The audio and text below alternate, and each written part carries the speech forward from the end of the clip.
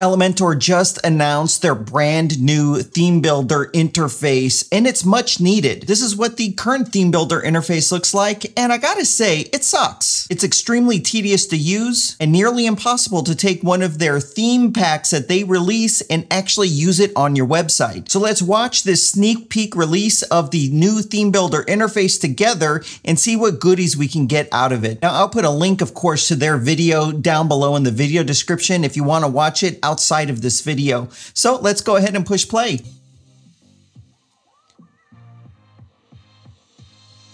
They always have the best video production, the music, everything that they do. I love it. They don't even need words. They just need to show what they've been working on. And we get to see a sneak peek of it right here already. Now, what's initially standing out to me is currently the theme builder interface is all done inside of WordPress, but what you can see here, that's no longer going to be the case. Everything's going to be done inside of the Elementor interface, which I think is much better because you're already using Elementor to build everything on your website anyway. So let's continue watching.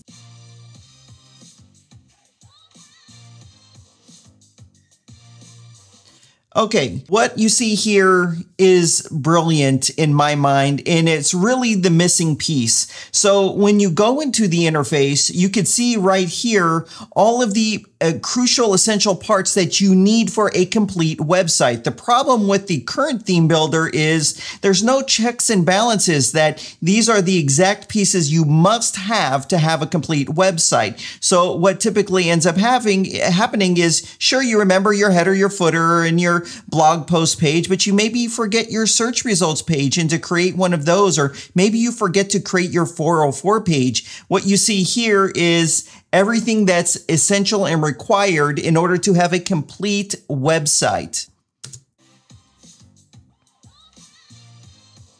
There it is.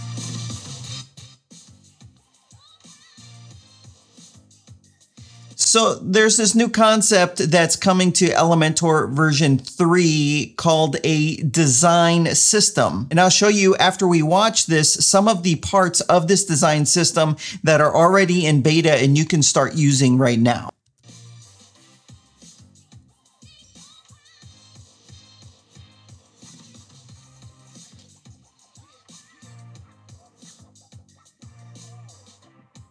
Okay, got to show you this right here. So when you're building the various parts of your website, you can click here where it says header, and what does it show you? That it's going to display all of the different header templates that are available that you could start using on your website. So when we look at what's there now, right here, there's no check and balance to make sure that you've added every essential part. And then there's also, it's kind of tedious to actually see the templates that are available. Now let's contrast this just for a quick moment with Divi. So here's Divi, and Divi also has a theme builder. And when I go into Divi's theme builder, it's a blank canvas and you don't have access to any of the templates that Divi has created when you're creating a header. So here I am creating a global header, and if I say add it from library, it takes me here, but guess what? It's not going to show me any header templates. It just shows me a bunch of page templates. So you're kind of left on your own. Let's continue on with the video. Same goes for footer and all the different parts. And I think that's pretty much the end of the video here. Got to say, I love their new logo font type. I think this is a custom font type that they had created just for them. I like it. Let's finish out this video. Coming soon, my guess is sometime in September. That would be my guess. So you can see it's going to be a massive improvement from what we currently get. And now they didn't show it in the video, but I would imagine they're going to make it extremely easy to apply an entire site design to your website, where it is just nearly impossible to do right now. That's why I've never made a tutorial on any of their site templates, because it's so tedious to add to your website, but it looks like that will end up being a much easier process. Now we have some glimpses of what's coming already because it's in the free version and it's in beta. So everything you saw about the theme builder, it's just an Elementor Pro feature, but they're not leaving free users in the dust. So here is the Elementor 3 beta that came out maybe a few weeks ago. Actually, sorry, 29 days from making this video, 29 days ago, almost a month already, and they're already on the 3rd beta release. And the main enhancements that this is bringing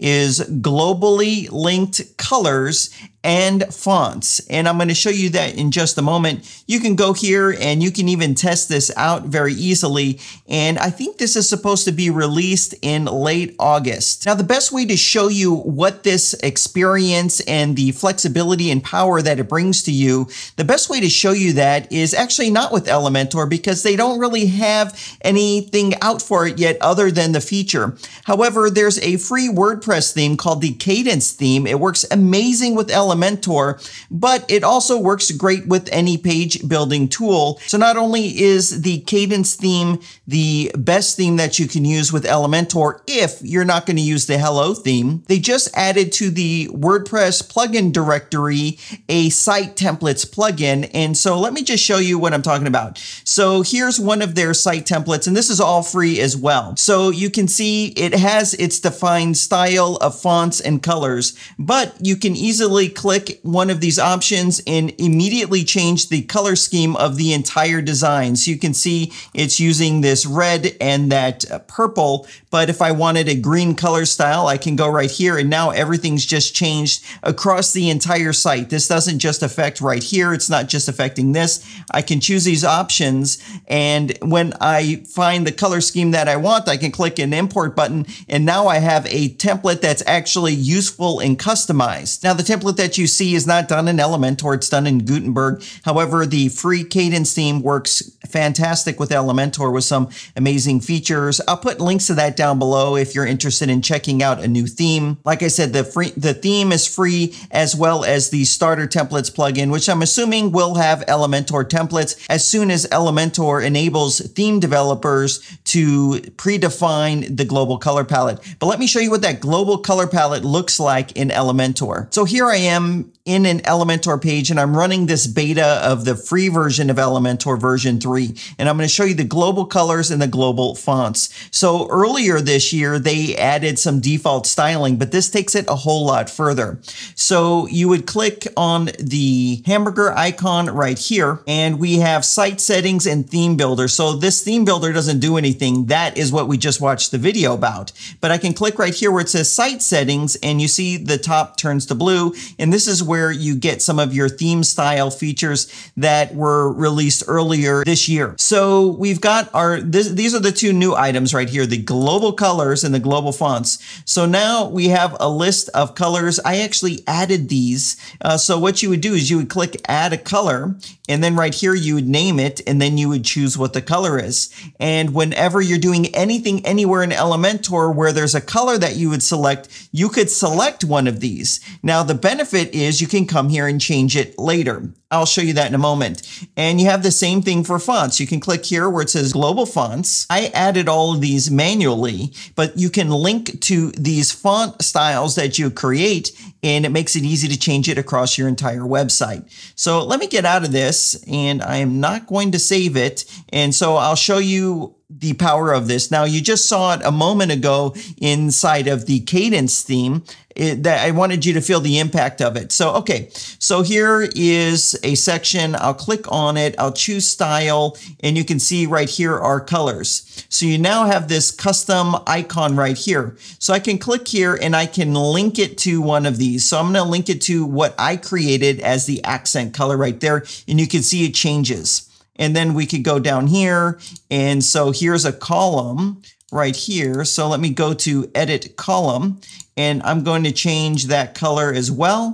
And I'm going to link it to the global color. So we set this color to one of the global ones and this one.